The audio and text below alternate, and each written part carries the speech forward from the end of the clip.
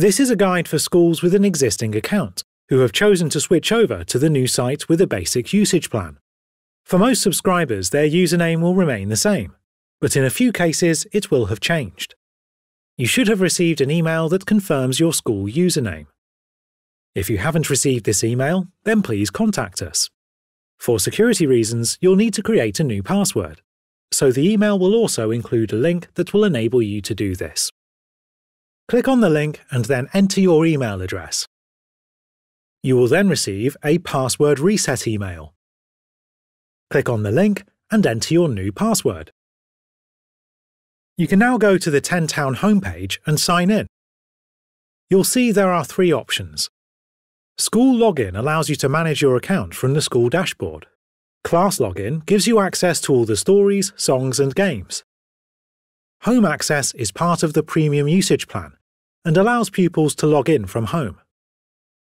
Before you can access the online activities, you first need to log in as a school with the new password you have just created. This is the new school dashboard. Information about your package is displayed along the top of the screen.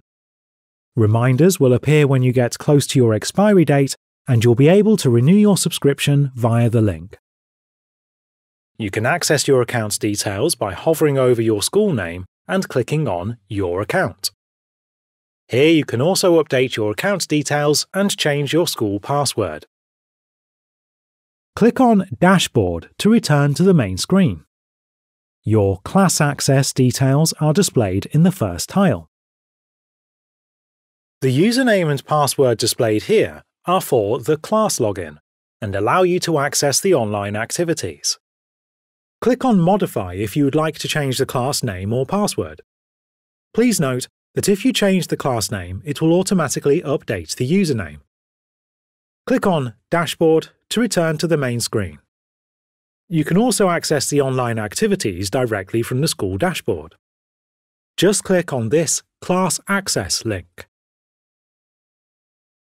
If you have a 0 to 20 number pack, you will be given the option of which content to access. Select the 0 to 10 option and you'll be taken to the interactive map of 10town. Click on a character and you'll see all the activities for that number. Then click on your chosen activity. Brilliant! Click on the character in the breadcrumb trail to return to their activities. Or click on the map to return here. If you have a 0 to 20 pack, the home icon takes you back to the number selection page. The 10 to 20 map has been updated and is now based around 10town Studios. At the top right of the screen is a mortarboard icon, behind which are the teacher's controls. To access, click and hold for 2 seconds. If you have reached the online activities via the school dashboard, you can return here by using the dashboard icon. The Sign Out option is also behind the mortarboard to avoid pupils signing out by accident. Remember, you can also access the online activities using your class login details. Just click on Sign In on the home page and select Class Login. Please do not hesitate to contact us if you have any queries about using 10town.